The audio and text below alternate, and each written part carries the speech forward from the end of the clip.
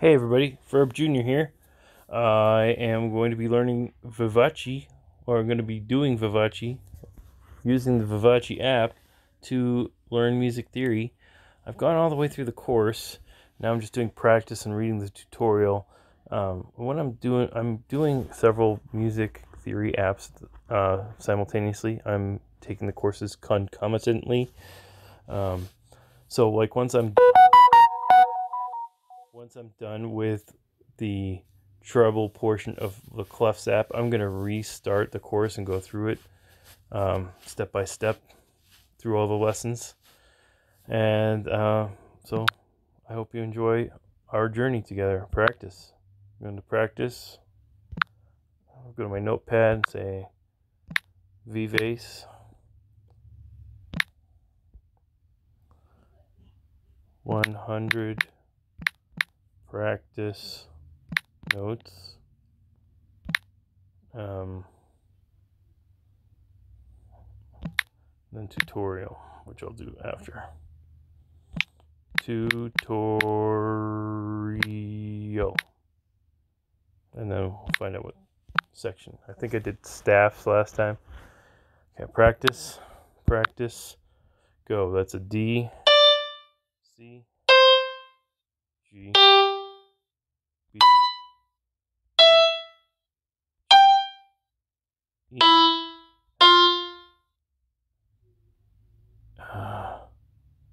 C, C, C, A, G, no, F, E, D, C, E, D, C, B, A, C, G, B, F, D, C,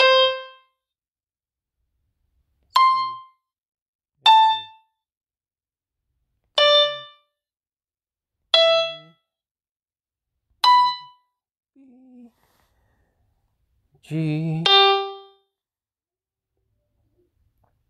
B, D. Oops. There's my one mistake that I allow myself. Okay.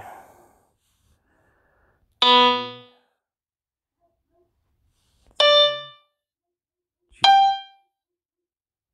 D, B, F, C,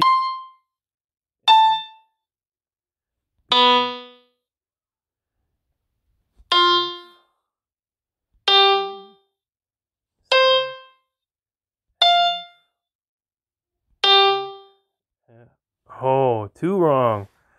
A, C, G. Oh, struggle. A, C, C, G, F, E, D,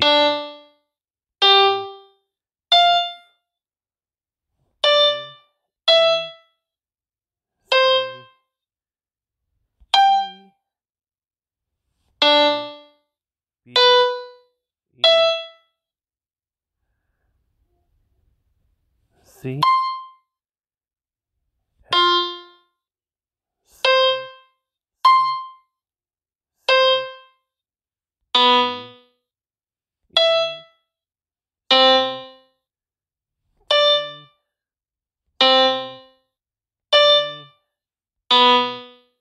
B,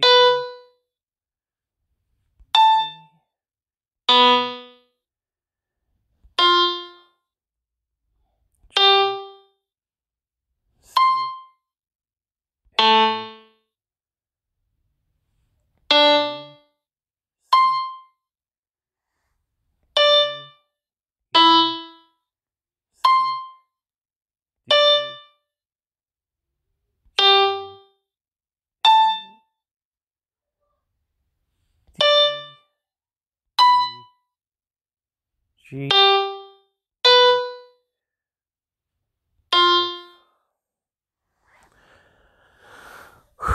E, D, A. Fun. Heck. Okay, that's the lowest score I've achieved so far.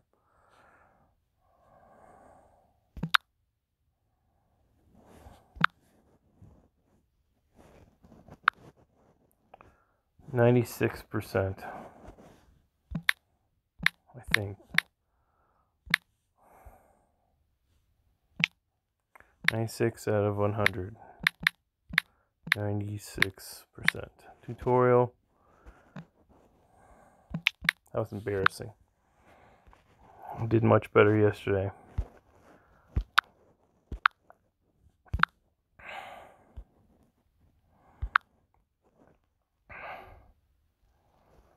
Let's do. I know I've done this recently, but I can't go wrong with reading it again. The clef is a symbol placed on the staff identity of a reference note. Displayed are the 3 clefs commonly used. Each one covers a specific range of notes. The treble clef is used for high-pitched instruments. The symbol wraps around the second line to identify our reference note G. Having identified the reference note, we can easily determine the remaining notes in the staff by following the sequence.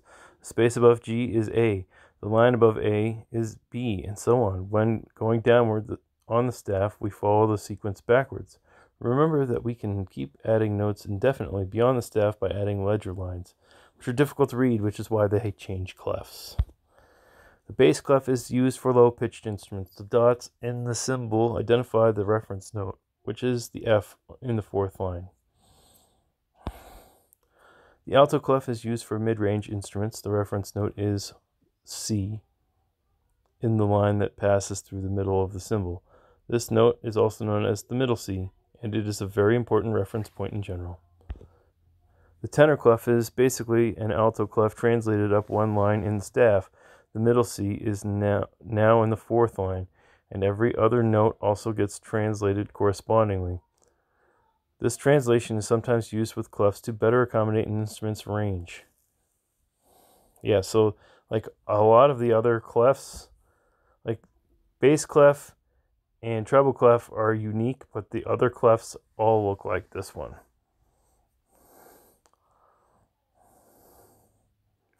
Or some, like, there's a lot of ones that look like this, like not the mezzo soprano, but the tenor clef and I don't know.